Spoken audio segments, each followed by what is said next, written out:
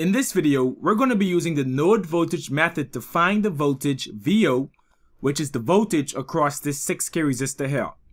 Now we know the first thing we're going to do when using the node voltage method is to identify all of our essential nodes and choose one of those essential nodes to be our reference node. So when we look at this, we know we're going to have one big node down here, right? So I'm just going to choose this node down here to be our reference node. I'm going to choose this point right here. Okay, now that we have labeled our essential node, we have another node right here. I'm going to call this an essential node, and this I'm going to label as node 1. And we have another essential node right here. I'm going to call this node 2. Now, because they want us to use the node voltage method, I would like the voltage at node 1 and the voltage at node 2. Once I have the voltages at each of these nodes, I'm then able to find anything else I would like to in this particular circuit, right? So let's begin. We're going to write a node voltage equation at node 1.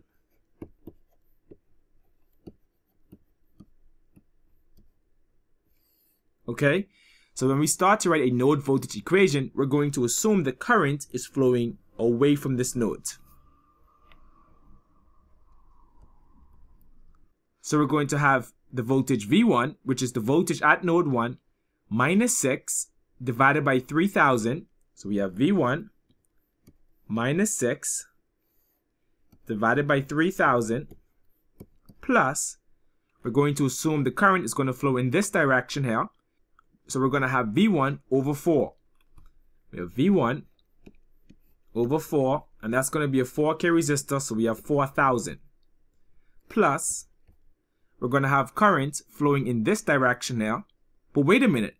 We have a sole voltage source in this branch that's going to be connecting these two nodes. So there's something we need to realize here. Let's see if we know the voltage at any of these nodes. Well, we know we don't know the voltage at node 1 because we were just writing an equation for that. Now for node 2, when we look at this, there is no way we can identify what's going to be the voltage at node 2. Therefore, this is going to be known as the Supernode method because we have a voltage source that is in between two essential nodes and we do not know the value of the voltage at any of those nodes. So this is when we have to use the Supernode method, right? So when we use the Supernode method, we're just going to ignore this voltage source for now and we're going to write a constraint equation later. But let's start to use the node voltage method at node 2. So we're going to have V2 over 6000 when we continue to write our equation. And we're going to use the same equation we started for node 1.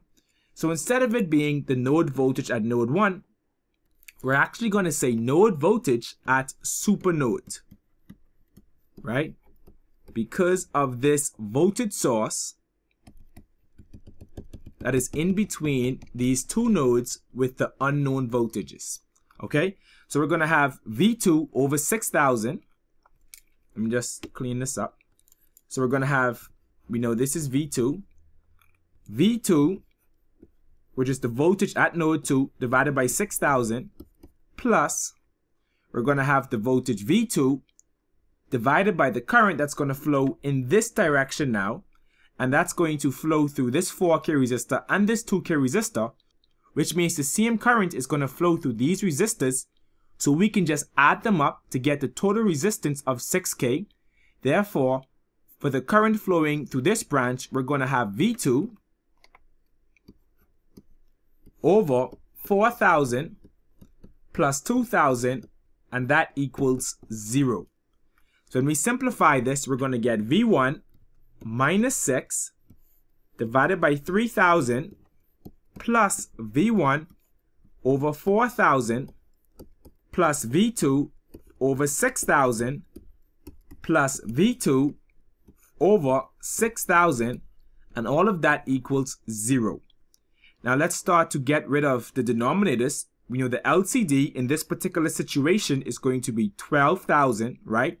So we're going to multiply each term by 12,000. When we do that, that's going to leave us with 4V1 minus 24 plus 3V1 plus 2V2 plus 2v2, and all of that equals 0. When we simplify this now, we're going to be left with 7v1 plus 4v2 equals a positive 24. So we have our first equation. I'm going to call this equation 1. And this is going to be the node voltage at the supernode. Now let's write a constraint equation involving this 12-volt source, right?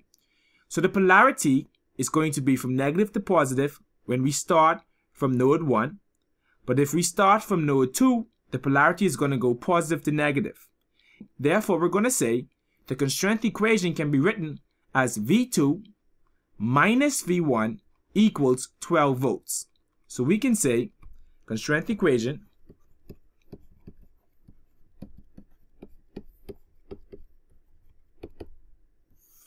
we're going to have the voltage at node 2 minus the voltage at node 1 equals 12 volts. Of course, we can rewrite this to put V1 in front. So we can rewrite this as negative V1 plus V2 equals 12. I'm going to call this equation 2. Now when we look at this, we have two equations with two unknowns. And those two unknowns are going to be the same exact unknowns, which is V1 and V2. Therefore, you can use simultaneous equations or you can use the matrix method. I'm just going to use the matrix method to solve for the voltages V1 and V2. Let me just draw a matrix really quickly.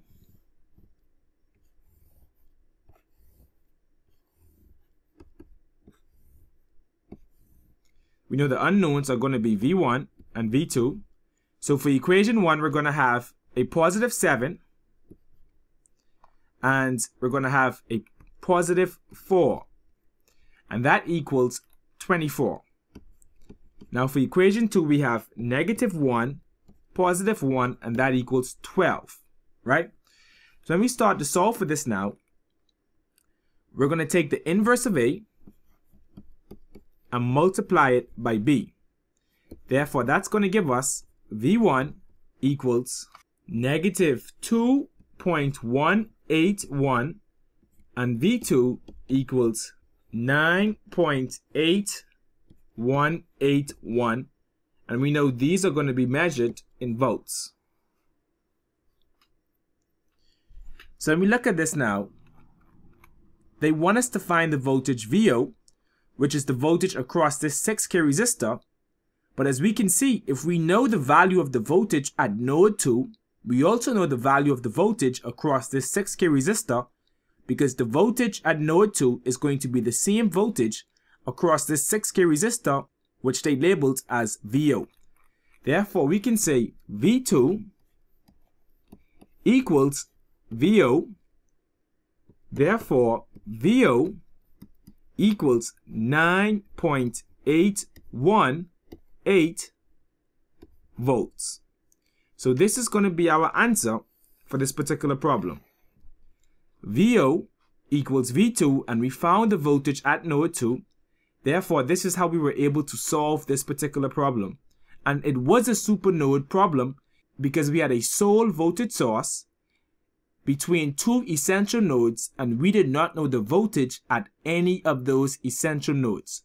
So we had to use the supernode method in order to solve this problem.